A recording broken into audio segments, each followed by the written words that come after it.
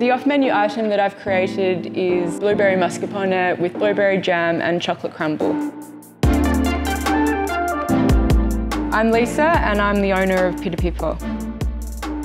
We make everything in-house. We've made a chocolate biscotti and a fresh blueberry jam. Berries and chocolate is such a classic combination, so I think this flavour is for everyone. What makes it unique is that we've come up with a new flavour which doesn't happen all the time. So we wanted to make it special for the Melbourne Food and Wine Festival. If people come in, they can ask for the Bank of Melbourne flavour.